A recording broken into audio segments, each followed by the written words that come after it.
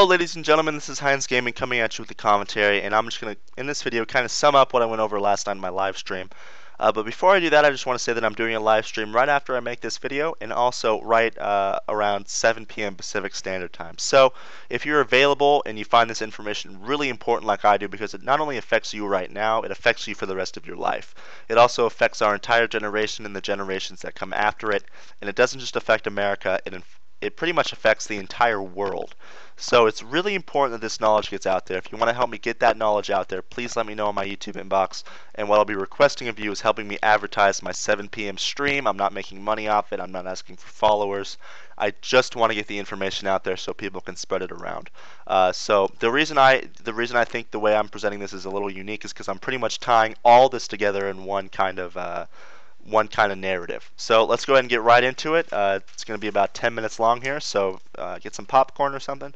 But we're going to start right off. So I was writing this in my environmental philosophy class today, my voice crack, and I called this the brief history of the war on the internet. And the sides are the Hollywood people versus the U.S.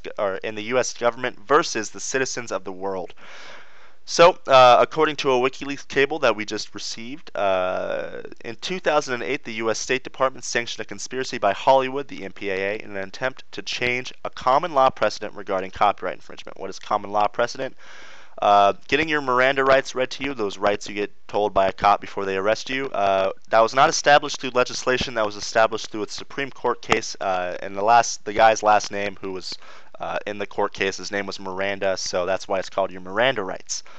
So that's a common law precedent when something's established by law, by like a court, but not legislation. So the MPAA hires a monitoring company to scan the IP addresses of IINet, an Australian ISP, and basically they were scanning the customers of this ISP in order to find illegal BitTorrent piracy going on with the customers of this ISP.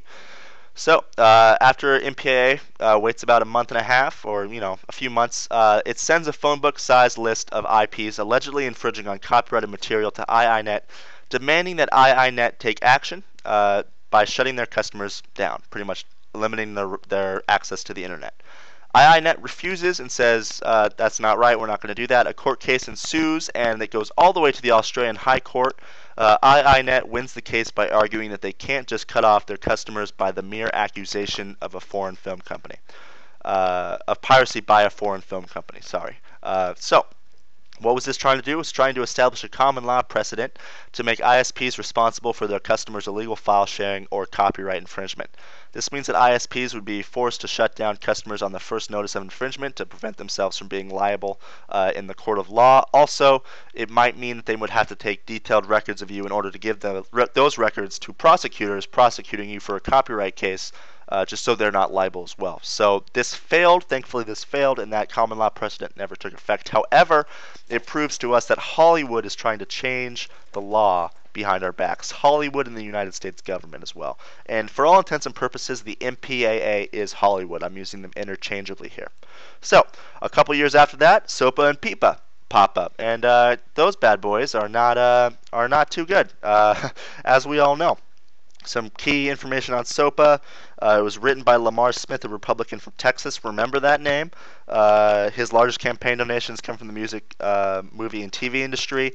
And basically this bill is so bad because it allows copyright holders to bypass safe harbor. And safe harbor was established in the Online Copyright Infringement Liability Limitation Act, part of the 1998 Digital Millennium Copyright Act. You don't need to know those two bills' names, but you need to know what they do. Basically, it allows for websites to hide behind the fact that it is required of the copyright holder to both find and formally request that infringed material be taken off a website. So that's why you can go to YouTube and not see a Star Wars video, not see full clips of Family Guy, but instead sometimes you might see a copyrighted song, etc., etc. It all depends on if the copyright holder discovers the piracy and formally requests it to be taken down, or infringement and formally requests it to be taken down. But SOPA would say, no. Now the responsibility is on the website. So the website has to find the infringement, it has to take down the infringement, and if the copyright holder doesn't think that he does it, or the website does it, in a reasonable amount of time, they have every right to go to a court and get a judge to have a court order, to sign a court order to shut that website down. Now that's not good. That's scary. PIPA is the Preventing Real Online Theft to Economic Creativity and Intellectual Property Act. It is passed. It was almost brought to a vote on the Senate floor because it was passed in the Judicial Committee, and it's pretty bad here. It was introduced by Patrick Leahy, a Democrat from Vermont, so we got some bipartisanship for one of the first times that I've ever seen.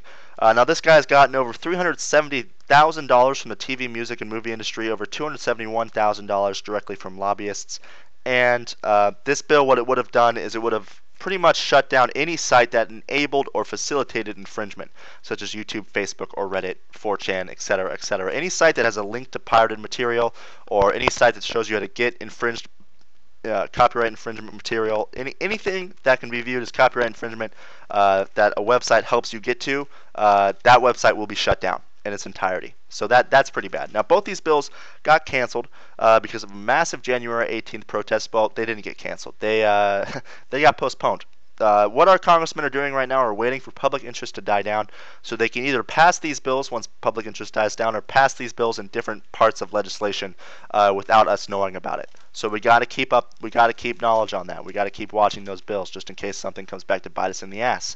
And this is a way it can come back and bite us in the ass. I talked about the ACTA treaty, the Anti-Counterfeiting Trade Agreement. It's not an end-all bill like everyone says it is. It's an international treaty with signatories of the U.S., Australia, Canada, Japan, Morocco, South Korea, New Zealand, and Singapore, with possible signatories from the EU, Mexico, and Switzerland. They're still debating on whether or not to sign it or not. Talks began in 2006. Notes on the talks have been classified, with the meetings taking place in secrecy, and repeated freedom of information requests have been denied in multiple countries and by both the Bush and Obama administration, and they cite a credible damage to national security. That's right, a credible damage to national security if these notes on these anti-piracy, anti-copyright treaties are released, if the notes on those are released. So, it was finalized in 2010, and countries have until March 31st, 2013 to sign on to it. It has no official force by itself. What it does, it requires the signatories to sign into law individual pieces of legislation that satisfy the demands of the treaty. And these are a couple demands of the treaty that are kind of scary. A demand: signatories may or may not, depending on how the signatories decide to interpret the wording of the treaty, they may be required to create laws that force ISPs to give up your info, browsing history, relevant financial records in a criminal copyright case. And we'll talk about why that's so scary in a couple seconds.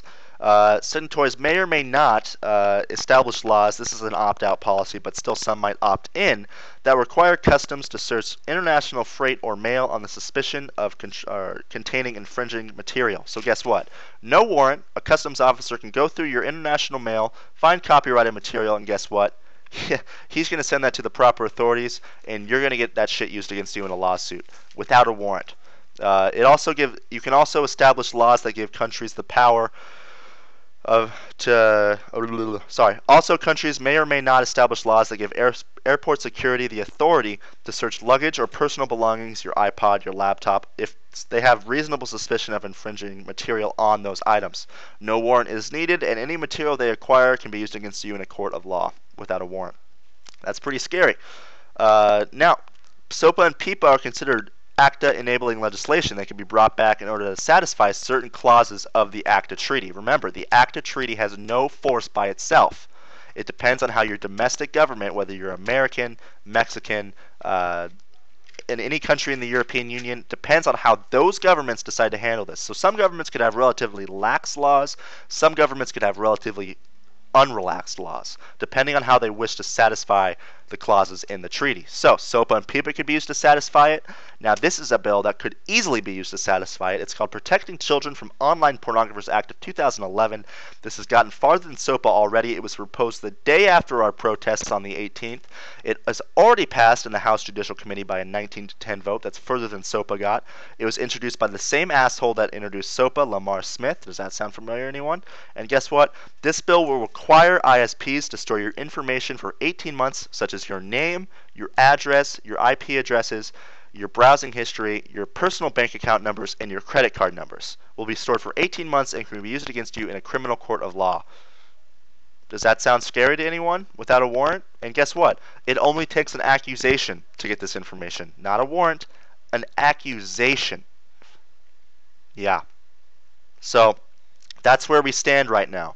I went into a lot more detail last night because I had a little more time. I don't want to make too long of a video for you guys, otherwise you're going to get bored. But try to watch this. Well, too late to tell you to try and watch this entire thing through now. But anyway, yeah. So that's where we're going right now. I have links in the description for those of you that want to fact check me, and also my live stream's going up right now. So please get in the live stream and let's talk about this kind of stuff. Hines Gaming signing off.